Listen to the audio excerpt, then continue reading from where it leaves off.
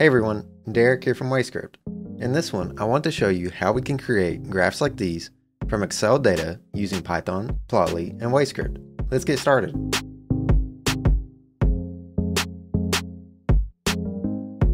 Starting out, let's create a script. Then, once we have that script created, let's pull in the files that we need. Since we're creating this graph using Excel data, what we can do is go and grab that Excel data and pull it in to our file manager. So let me go and grab that data. I have it in this folder here, and I will pull it in. What I'm using for this demonstration is a very popular data set called the Iris dataset, and I'll be sure to link that in the description if you want to follow along completely with this tutorial. But now that we have this, let's go ahead and create that graph that we want to pass to an endpoint. Since we want to host that graph, what we need is an HTTP trigger and an HTTP response. The conjunction of these two will give us a URL that we can host our graph on. We see that URL supplied here under our HTTP trigger under endpoints. Now, what we need to do is to create it using Python. I already have some of this typed up, so I'll go and grab it, but we'll talk to it. That way you know everything that's going on. So what we're doing is we're going to create a graph using Plotly and Pandas. In this example, we're importing the libraries that we need, and since Plotly isn't included as a default installed library, what we have to do is go down to requirements.txt and we'll add in Plotly. This means that we can use it in that Python script that we're creating with no problems. We'll close that editor and go back into Python.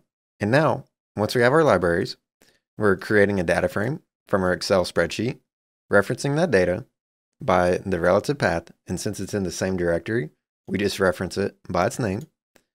We can get rid of this print statement, and then we're creating the figure that we saw in the beginning of this video here. All it is a scatter plot that's taking in a few of the variables on the Excel spreadsheet and plotting them. Then we're writing that as an HTML file to the same directory that we're working in. If we wanted to write this to a different directory, we could, but we'll keep it in the same one for now.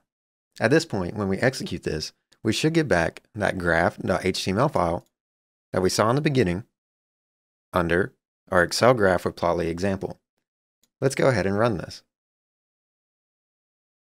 Giving it a few seconds to execute, we should see that graph.html populate here. After a few seconds, we see that we have it.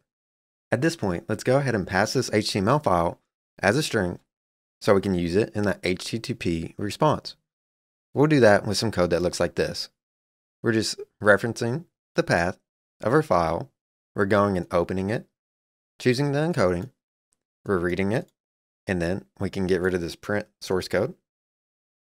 Finally, we assign it to a variable called HTML. This is a WayScript variable of the string of that source code. Now, when we run this again, we should have a variable that we can use to pass it to that HTTP response. All this code is on GitHub, and I'll be sure to link it below too. Now that we have that source code, we'll close the editor, open up that HTTP response, and then we can pull this HTML into the response content. Awesome, so we built this out. The last thing we need to do is to turn it on. So we'll turn on the HTTP trigger, and then we'll go to that URL that's provided under endpoints. We should open up that graph that we saw in the beginning. After a few seconds, we see that we do.